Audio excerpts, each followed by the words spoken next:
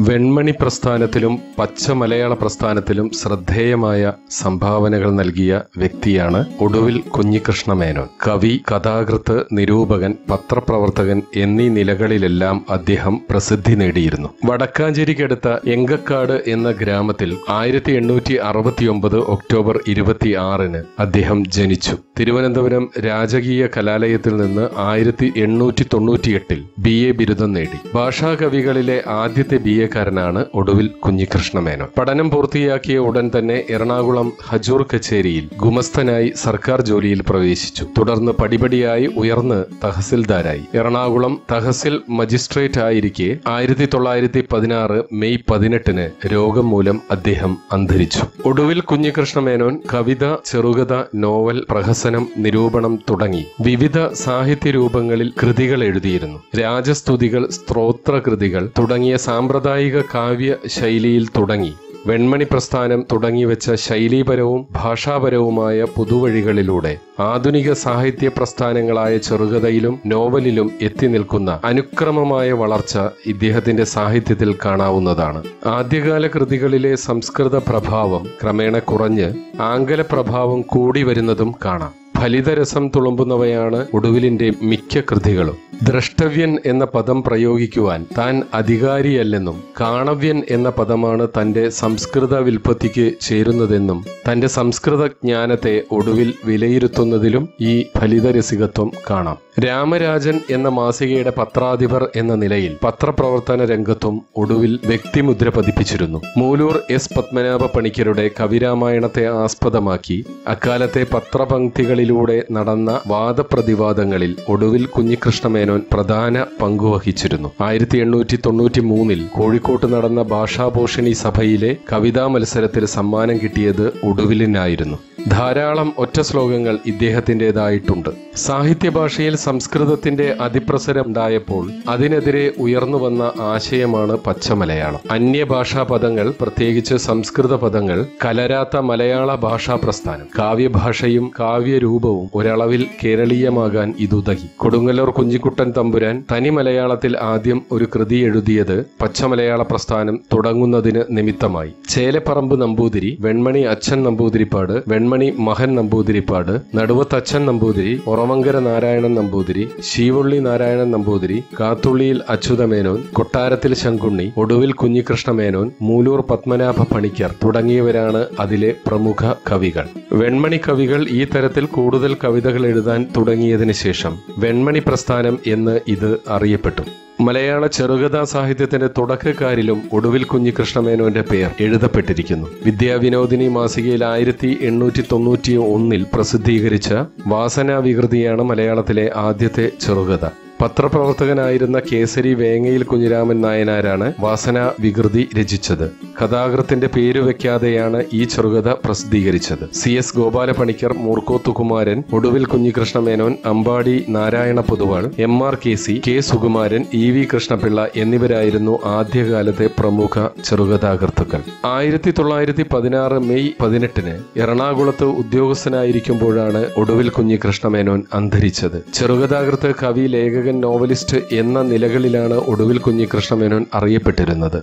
ആദ്യകാല കഥാകൃത്തുക്കളിൽ പ്രമുഖനായിരുന്ന അദ്ദേഹത്തിന്റെ മികച്ച കഥകളാണ് കല്യാണിക്കുട്ടി, ജാനു എന്നിവ. അദ്ദേഹം രചിച്ച പദ്യകൃതികളിൽ പ്രധാനപ്പെട്ട വിനോദിനി, അന്തർജനത്തിന്റെ അപരാധം, ഒരു പോലീസ് ഇൻസ്പെക്ടറുടെ വധം, ഒരു പതിവ്രതയുടെ കഥ, ലക്ഷ്മി വിലാസ ശതകം, കുംഭകോണ യാത്ര, മദിരാശി കടൽക്കര, അജാമിള മോക്ഷം വഞ്ചിപ്പാട്ട്, കടാക്ഷ സന്ദേശം എന്നിവയാണ്. ഒട്ടേറെ ദേവീസ്തുതികളും മംഗളശ്ലോകങ്ങളും സമസ്യാപൂരണങ്ങളും അദ്ദേഹത്തിൻ്റെതായിട്ടുണ്ട്. മാലതി എന്നൊരു നോവലും രചിച്ചിട്ടുണ്ട്. പച്ചമലയാള പ്രസ്ഥാനത്തിനെ അനുകൂലിച്ചിരുന്ന അദ്ദേഹം പച്ച മലയാളത്തിൽ എഴുതിയ കൃതിയാണ് മദിരാശി കടൽക്കര. കവിരാമായണ യുദ്ധത്തിൽ ഹനുമാൻ, പ്രഹ്ലാദൻ എന്നീ തൂലികാനാമങ്ങൾ സ്വീകരിച്ച് മൂലൂരിനെ എതിർത്തിരുന്നു. ഒടുവിലിന്റെ ജാനു എന്ന കഥ ഇങ്ങനെയാണ്. കൃഷ്ണക്കുറുപ്പ് എന്ന 22കാരൻ സർവഗുണസമ്പന്നനാണ്. രാത്രിയിൽ നടക്കാൻ ഇറങ്ങിയപ്പോൾ മാപ്പിളമാരിൽ നിന്ന് ജാനുവിനെ രക്ഷിക്കാനായി അവളുടെ കൂട്ടർ ഓടിപ്പോയിരുന്നു. കൃഷ്ണക്കുറുപ്പ് ജാനുവിനെ വീട്ടിൽ കൊണ്ട് ആക്കാൻ ശ്രമിക്കുമ്പോൾ അവളെ അന്വേഷിച്ചു വന്ന ബന്ധു ബന്ധുക്കളുടെ വെടിയേറ്റ് കുറുപ്പ് വീണുപോയി. അയാളെ ആശുപത്രിയിലെത്തിക്കാൻ ശ്രമിക്കവേ കള്ളന്മാരായ മാപ്പിളമാരുടെ കയ്യിൽ അകപ്പെട്ടു. ജാനു കുറുപ്പിന്റെ വീടുമായി വളരെ അടുത്തു. കുറുപ്പ് മഹാവീരനായി രാജാവിന്റെ സേവകനായി രാമനാഥപുരത്ത് രഹസ്യമായി താമസിക്കുന്നു. അടുത്തുള്ള സത്രത്തിൽ ജിക ബാധിച്ച് കിടക്കുന്നവരെ കാണാൻ ചെല്ലുന്നു. അവിടെ ചെന്ന് അന്വേഷിച്ചപ്പോഴാണ് അത് തന്റെ മാതാവും കൂട്ടരും ആണെന്നറിഞ്ഞത്. അവരെ ചികിത്സിച്ച് ഭേദമായപ്പോൾ കുറുപ്പ് അവർക്ക് മുമ്പിൽ സ്വയം വെളിവാക്കി 2 വർഷത്തെ അജ്ഞാതവാസം മാപ്പിളമാർ വിധിച്ചിരുന്നു എന്നും അത് 2 ദിവസം മുമ്പാണ് അവസാനിച്ചത് എന്നും ഒരു കഥയുണ്ടാക്കി പറഞ്ഞു. ജാനുവും കുറുപ്പുമായുള്ള വിവാഹം രാമനാഥപുരത്ത് വെച്ച് തന്നെ നടക്കുന്നു. ഒടുവിൽ കുഞ്ഞികൃഷ്ണ മേനോൻ എഴുതിയ കൊയ്ത്തുകാലം എന്ന വഞ്ചിപ്പാട്ടിൽ നിന്ന് നാട്ടിൻപുറങ്ങളിലുള്ള കുട്ടികൾക്ക് നല്ലൊരോണം വീട്ടാൻ പിന്നെ കൊയ്ത്തുകാലം വിശേഷമല്ലോ. 2 പൂവ് വിരിപ്പെന്നും മുണ്ടകനെന്നും ഉണ്ടതിൽ മുണ്ടകൻ കൊയ്യുന്ന കാലം മുഴുത്ത മോദം. പുല്ലുചെത്തി മുറ്റത്തുള്ള കല്ലും മണ്ണുമെല്ലാം നീക്കി നല്ലപോലെ തേച്ചിടുന്നു നെല്ലു ചിക്കിയിടുവാൻ.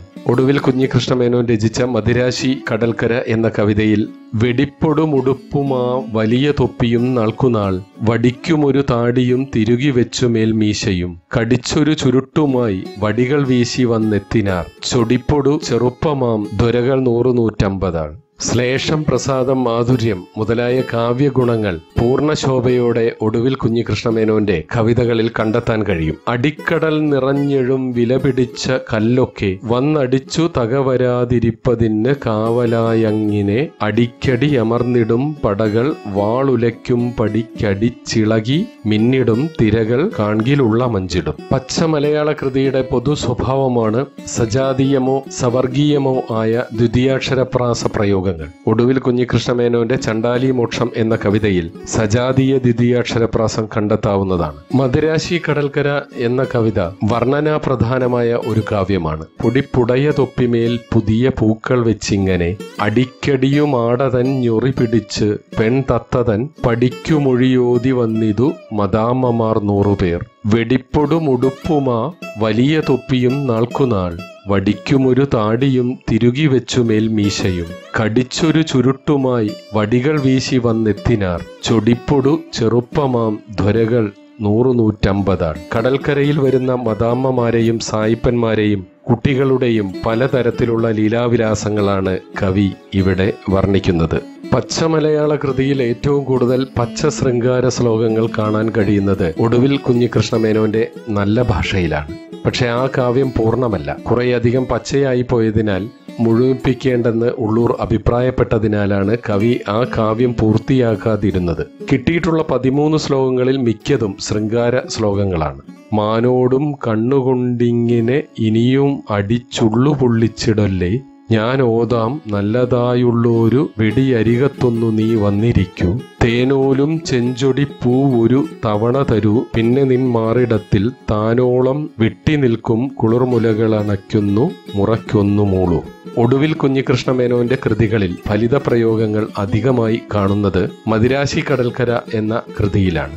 തടിച്ച പിടിയാനയൊത്തൊരു മുതുക്കിയാൾ തന്റെ കൈപിടിച്ചൊരു ചെറുപ്പമാം ധ്വര വരുന്നു പാപ്പാൻ പടി ചൊടിച്ചു നിലവിട്ടു പൂങ്കണ ചൊരിഞ്ഞു മുപ്പാരിടം മുടിച്ച കൊലക്കൊമ്പൻ ആരുടെ പണിത്തരം മേത്തരം. പ്രായം കൂടിയ മദാമയെ പിടിയാനയായും അവരുടെ കാമുകനായ ചെറുപ്പക്കാരൻ സായിപ്പിനെ പാപ്പാനായും ചിത്രീകരിക്കുന്നതിലെ നർമ്മവും രസനീയതയും ശ്രദ്ധേയമാണ്. കവിതയിൽ ഇറങ്ങിയിരുന്ന മലയാളത്തിലെ പ്രസിദ്ധീകരണമായിരുന്നു കവനകൗമുദി.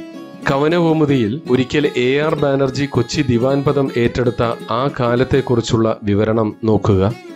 എല്ലാം അന്നന്നു തീർക്കും പണിയൊരു പൊഴുതും നീട്ടിവെക്കുന്നോരാ മട്ടില്ല ചോരത്തിളപ്പും ചൊടിയും അനുപമം പ്രായമോ നൽ ചെറുപ്പം ചേലാർന്നീ മന്ത്രിവര്യൻ പല പുതിയ പരിഷ്കാരമിങ്ങേർപ്പെടുത്താൻ ഉല്ലാസത്താൽ ശ്രമിക്കുന്നത് ഗുണകരമീ മാടഭൂവിന്റെ ഭാഗ്യം മേലിൽ പറ്റില്ല പോലീ നില കടമിനിയും വന്നുകൂടൊല്ല സർക്കാർ ജോലിക്കാരിത്ര വേണ്ട ചിലരെ ഉടനൊഴിക്കണമെന്നായുറച്ചു മാലിയുദ്യോഗികൾക്കൊക്കെയും ഇതിലൊരു പോലുണ്ടൊരഞ്ചെട്ടു നാൾ ചെന്നാലിന്ന് ആർക്കൊക്കെയാണോ ശനി പിഴ വരുവാൻ ഭാവമെന്നാരറിഞ്ഞു. ഈ വരികളിലൂടെ ബാനർജിയുടെ ഭരണപരിഷ്കാരം വിവരിക്കുകയാണ് ലേഖകൻ. സാരജ്ഞൻ എന്ന പേരിൽ ഈ വാർത്തകൾ എഴുതിയിരുന്നത് കവി ഒടുവിൽ കുഞ്ഞികൃഷ്ണ മേനോനായിരുന്നു. നമ്മുടെ അക്ഷരശ്ലോക സദസ്സിൽ പലപ്പോഴും കേൾക്കുന്ന ശ്ലോകങ്ങളും ഒടുവിൽ കുഞ്ഞികൃഷ്ണ മേനോന്റേതാണ്. ഭൂലോകം ശൂന്യമായി, ഹൃദയമൊരു തമോമണ്ഡലം പോലെയായി, ത്രൈലോക്യത്തിൻ സൃഷ്ടിസ്ഥിതി ലയകരനാം മൂർത്തിയും ശത്രുവായി, താലോലിക്കേണ്ടുമെൻ കുട്ടികളിരുവരുമെൻ രണ്ടു തോളത്തുമായി, പാലോലും വാണിമത് പ്രേയസീനി വെടിഞ്ഞീശ്വര രക്ഷ രക്ഷ. കവിരാമായണത്തിൽ ഹനുമാന്റെ സ്ഥാനം കിട്ടേണ്ടത് തനിക്കാണെന്നും അത് പെരുന്നെല്ലി കൃഷ്ണൻ വൈദ്യന് നൽകിയത് തെറ്റായിപ്പോയി എന്നും ഒടുവിൽ കുഞ്ഞികൃഷ്ണ മേനോൻ മൂലൂരിനെ ആക്രമിക്കുന്നുണ്ട്. ഞാനല്ലേ ദക്ഷിണാംബോധിനി നൊടിയിടയിൽ ചാടിയോൻ സൂക്ഷ്മമോർത്താൽ, ഞാനല്ലേ സേതു ബന്ധിച്ചവനടലിൽ നിശാടാന്വയം സുന്നമാക്കാൻ, ഞാനല്ലേ ഹേതു പിന്നത്തതിൽ മരണമെനിക്കെന്നുമില്ലാത്തതാണൻ സ്ഥാനം നീ ചത്ത കൃഷ്ണാഭിത ശിശുവിന് കൽപ്പിച്ചതും പിച്ചു തന്നെ എന്നു കയർത്തുകൊണ്ടാണ് ഒടുവിൽ കുഞ്ഞികൃഷ്ണ മേനോൻ ഹനുമാൻ എന്ന പേരിൽ മൂലൂരിന് നേരെ പടവാളോങ്ങുന്നത്. ഒടുവിലിന്റെ പരിഹാസം അതിന്റെ പാരമ്യത്തിലെത്തി നിൽക്കുന്നത് ഈ വരികളിലാണ്. പ്രത്യേകിച്ചേവമോരോ കവിചരിതമെടുത്തോതുകിൽ ദീർഘമായി പോം ആദ്യന്തയുക്തിഹീനം തവ കൃതി ഇനിമേൽ ഈ വിധം തീർത്തിടല്ലേ, സത്യം ശ്രീ വെൺമണി ക്ഷമ സുരകവി മൃതനായി പോയതും നിന്റെ ഭാഗ്യം, സത്യാനന്ദ സ്വരൂപ പോമല ഗുണജലനിധേ പാഹിമാം രാമചന്ദ്ര. പുത്തൻ ചിന്തകളിലേക്കും പുതിയ മാറ്റങ്ങളിലേക്കും മലയാളി സമൂഹം നടന്നു തുടങ്ങുന്നത് 19-ാം നൂറ്റാണ്ടിന്റെ മധ്യകാലഘട്ടം മുതലാണ്. ഈ കാലഘട്ടത്തിൽ കവിത എഴുതിയ ഒടുവിൽ കുഞ്ഞികൃഷ്ണ മേനോൻ മലയാളിയുടെ സ്വത്വബോധം ഉറപ്പിക്കുന്നതിൽ പ്രധാന പങ്കു വഹിച്ച വ്യക്തി കൂടിയാണ്. മൂലൂരിന്റെ കവിരാമായണത്തിന് ചുവടുപിടിച്ച് കുറേയേറെ കാവ്യ വിനോദങ്ങൾ പിന്നീട് പ്രത്യക്ഷമായതായി കാണുന്നു. ഒടുവിൽ കുഞ്ഞികൃഷ്ണ മേനോന്റെ കവി മൃഗാവലിയാണ് ഇതിൽ ഏറെ പ്രസിദ്ധമായത്.